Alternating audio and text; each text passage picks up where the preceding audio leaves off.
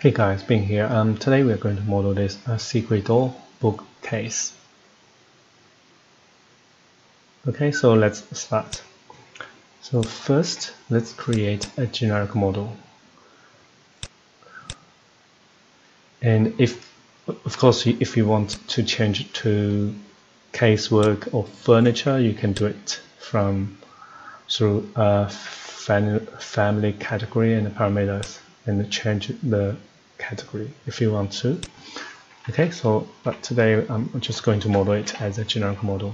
So first, place some reference plans and dimension equal dimension equal dimension and the dimension. So dimension, and this one will be the depth of this bookcase. So let's create a parameter. So let's call it depth, and okay. So this one will be the width of the bookcase, and okay. So go to front view, reference plan, DI. So this will be the height, and okay. So and we will need some more reference plans because we need the thickness of the panels. So for example, these two will be the side panel thickness, okay, and also this one will be the back panel, so I'll call it back thickness, and okay. So now go to front view and another two reference plan, dimension DI. So these two, I'm just going to make them the same parameter. I'll call it top, bottom thickness, and okay. So now let's go back to floor plan. So we are going to model some panels. So extrusion rectangle. So first, this side panel. Go to front view, finish, drag this up, lock, drag it down, lock. Another one, floor plan, create extrusion rectangle here to here, lock. Go to front view, finish, drag it up, lock, and lock. So go to front floor plan again. So this time we're going to create the top panel. Okay, so extrusion again.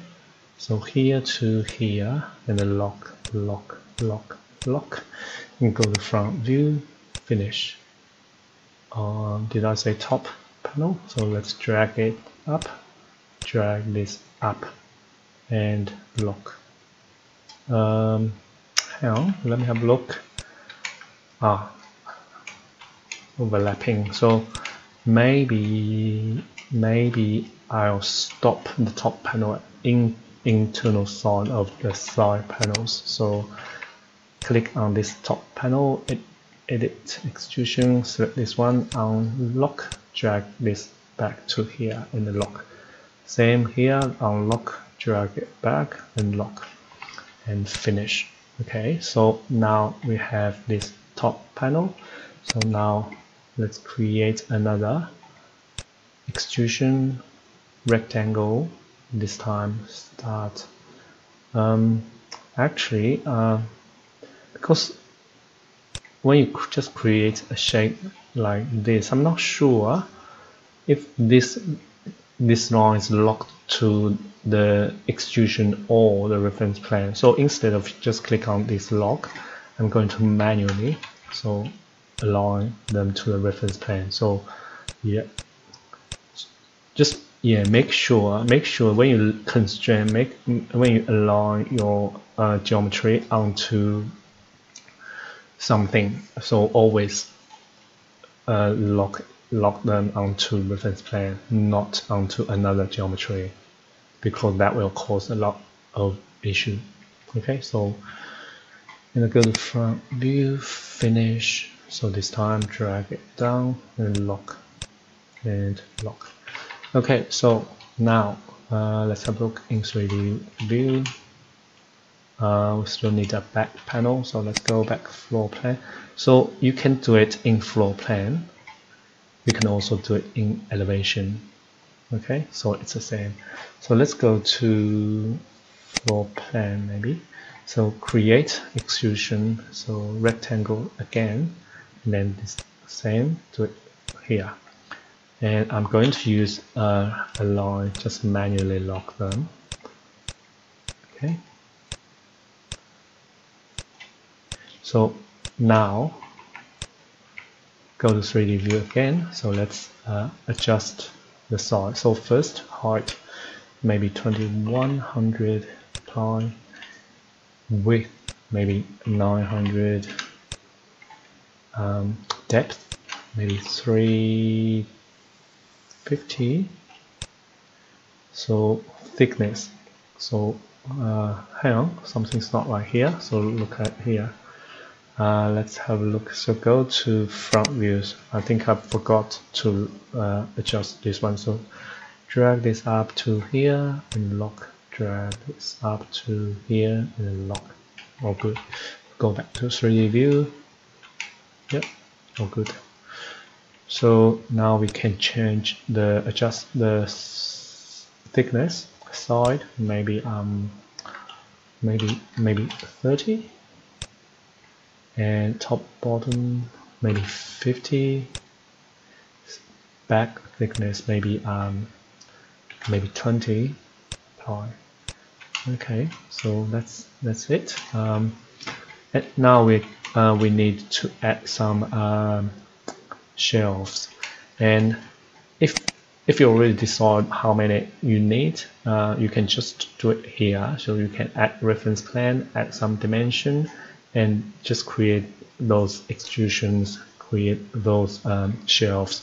But today I'm going to make it a little bit more parametric. So you can adjust the size. You can adjust the number of the shelves, and also you can adjust the spacing.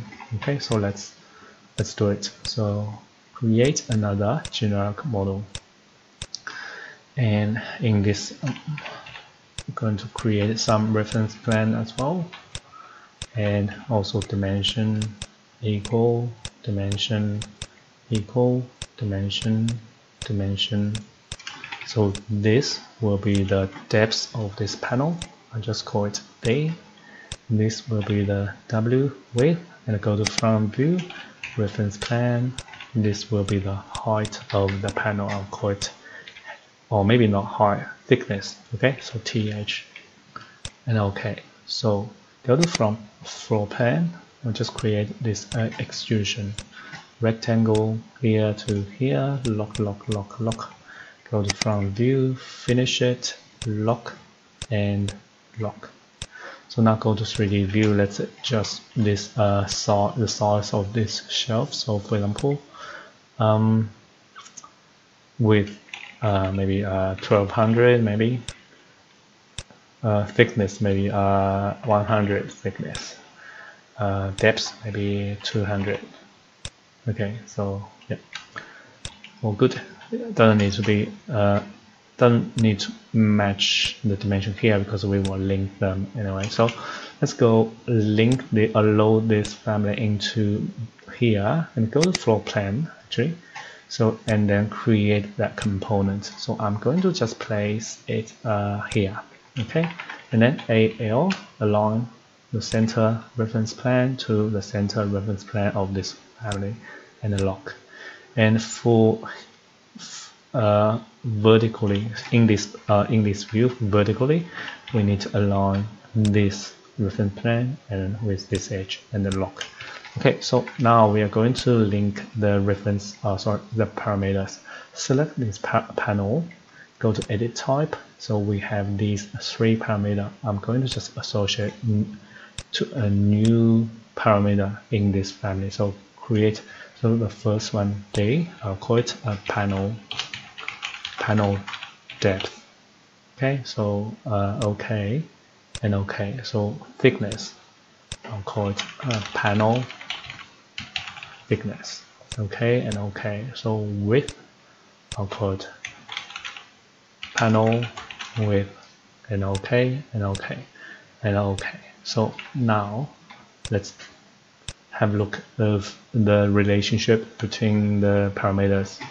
So first, width. Overall width is from here to here, but the panel width will be the overall width minus 2 of the side thickness. So panel width equals overall width, which is width, minus bracket side thickness, bracket, and apply. So hang on, something's not right here. Oh, sorry, times 2. Okay, so times 2, apply. Yep, see, matches. And then panel depth, which is from here to here, equals depth minus the back thickness. So, oh, hang on, panel depth, yeah, panel depth. So here equals depth minus back thickness. Apply. So you will see matches the so this one's panel. So see match this reference plane. Now let's go to front view. For the thickness of this panel, so I'm just going to type in.